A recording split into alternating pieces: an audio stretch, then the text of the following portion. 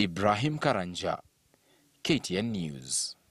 An engineering graduate in Kiambu County has developed an automated hand-washing machine.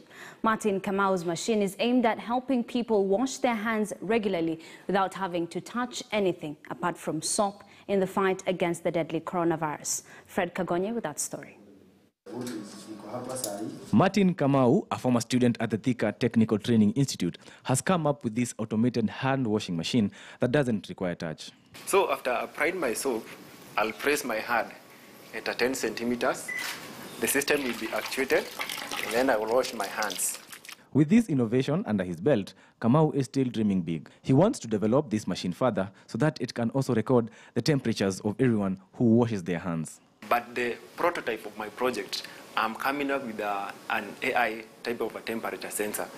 When you are in the process of washing your hands, the same sensor, the AI, the artificial intelligence sensor that is placed in front of the system, the hand washing system machine, will be recording your temperature.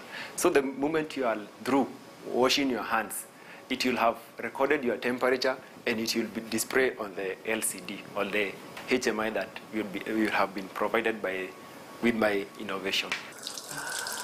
The cost of building this machine currently stands at 5,000 shillings, and with more support, Kamau believes he can build more. Some of these components are very expensive. The financial support from the government, it will be of very much use to us. Having all the components, I believe I can make 10 to 20 per day. I'll be good to do.